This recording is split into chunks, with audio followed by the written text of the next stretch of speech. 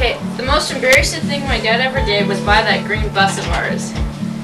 I love my dad because he's always trying to do what is right and best for me, even though I don't like it.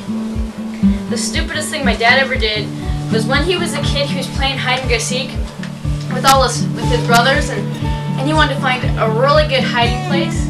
And so while everyone was hiding, he hid in the trash can. And about half an hour later, everybody was still looking for him. Finally, my dad gave up, and he was screaming. And finally, they found him. And they found him in the trash can. They couldn't get him out. And so finally, they called the fire department, and the fire department came. And they still couldn't get him out, so they had to cut him out of the trash can. My dad is the greatest because he helps me understand my English. And if I could, I would never trade my dad for anything because I like him just the way he is. The nicest thing my dad ever did was go rafting with his kids. The smartest thing my dad ever did was have me. The dumbest thing my dad ever did was have Shafin and Zachary.